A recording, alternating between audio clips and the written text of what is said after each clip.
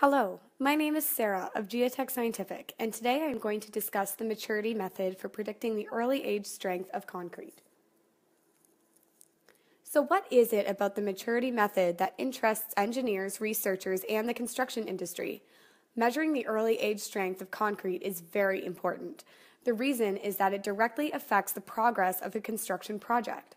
In most cases, it is the governing parameter in the speed of the construction. It can also affect the safety margins for moving into the next stage of construction. The strength is also of interest to the structural engineer. That is, to verify if certain elements have developed enough strength to be able to carry the next floor's load, as an example. Construction contractors, on the other hand, want to speed up their progress. They want to know how fast they can proceed to the next level. This can directly affect the time they open the formworks. In most cases, it is the governing parameter in the speed of construction. It can also affect the safety margins for moving into the next stage. What we know is that both time and temperature are crucial factors in the strength development of concrete. As the time passes on and the microstructure of concrete develops, the compressive strength of concrete increases. We also know that the curing regime can directly affect the strength growth in concrete. Concrete subjected to higher temperatures or pressure, as is the case of autoclave condition, can get to higher strengths in a shorter period of time. So, if we want to summarize in simple words, it can be said that the combined effect of time and temperature can be used to study the strength growth of concrete. One can expect that the age of concrete has a significant effect on strength. On the other hand, the temperature history during the curing process of concrete can affect the strength growth. Another key figure which is often considered in studying the strength growth is what's called datum temperature. This is the lowest temperature at which strength growth is observed. In 1949, Nurse proposed that one can correlate the strength development of concrete to the product of temperature and time. However, he did not account for the datum temperature effect. Also, he did not measure the concrete temperature. Instead, he measured the temperature of the curing chamber.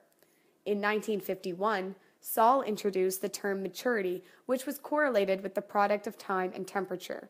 He used the effective datum temperature in his studies.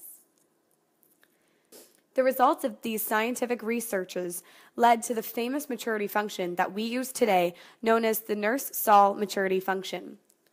For this purpose, the effective time intervals with temperatures lower than datum temperature are removed. The function simply gives the area between the datum temperature line and the temperature history. Saul presented the maturity rule as the following statement. Concrete of the same mix at the same maturity has approximately the same strength whatever combination of temperature and time go to make up for that maturity. It is worth mentioning that the Nurse-Saul equation is based on the very assumption that the strength gain is a linear function of hydration temperature. Another method that is used in maturity calculation is the equivalent age method.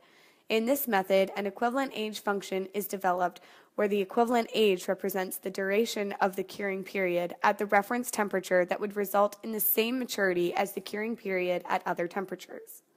Despite the fact that Arrhenius function is scientifically more accurate, the Nurse-Saul function is more commonly used by concrete industry for two main reasons.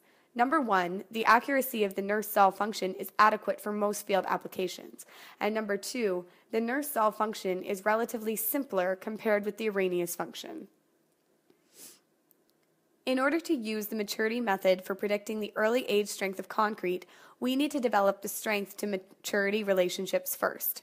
To do so, compressive strength of concrete should be correlated with the temperature history of concrete. The standard procedure to develop such relationships is well described in the ASTM C1074. According to this standard, 15 cylindrical samples should be prepared for compression test. Specimens should be cured in water or in moist room conditions. Specimens should be tested for compressive strength at different ages, 1, 3, 7, 14, and 28 days. At each time, 2 samples should be tested. If the results vary more than 10% from the average value, the third sample will be tested. The temperature variation should be monitored in the curing period. This can be achieved by implementing temperature sensors within concrete cylinders and monitor their temperature in a regular basis. ASTM C1074 requires the time intervals to be 30 minutes or less for the first 48 hours and 60 minutes or less afterwards. This will make it possible to calculate the maturity index, but before that, one should also determine the datum temperature. The procedure for calculating the datum temperature is well described in the standard procedure. When all the measurements are done, we will be able to develop what is called the strength to maturity relationship. Knowing the datum temperature and temperature variation history, one will be able to measure the maturity index. For each compressive strength point, the corresponding maturity index is calculated. The compressive strength will be drawn against the logarithm of maturity index for these data points. A linear regression is used to develop the equation. The A and B coefficients will be determined for the best fit. This equation gives the relationship between the maturity and the compressive strength. It can be used for predicting the early age compressive strength of concrete. In actual practice, one only needs to know the temperature variation history of concrete to be able to predict the comprehensive strength. ASTM C1074 has standardized the procedure to develop the maturity to strength relationship and strength prediction using the maturity method. Several concrete design codes, such as the ACI 318 and the CSA A23, accept the maturity method as a verified procedure in predicting the early age strength of concrete. This is basically useful when dealing with the opening of the formworks in the construction site. There are certain commercial devices in the market for measuring the temperature of concrete and the maturity index. Most of these devices, however, need sophisticated wiring in the structure and continuous maintenance, as these wires are easily subject to work wear and tear. Geotech Smartrock takes the maturity measurement in concrete to an all-new level. Geotech Smartrock is a wireless sensor which can be embedded in concrete. It will record and send the temperature measurements directly to the user's smartphone. A powerful application has been developed for both iOS and Android platforms, which can be used to monitor the temperature variations and measuring the maturity index. By knowing the maturity to strength relationship for specific mix, the application allows the user to predict the compressive strength of concrete right at the palm of your hand. While maturity method provides an easy-to-use procedure to predict the strength, it has certain limitations.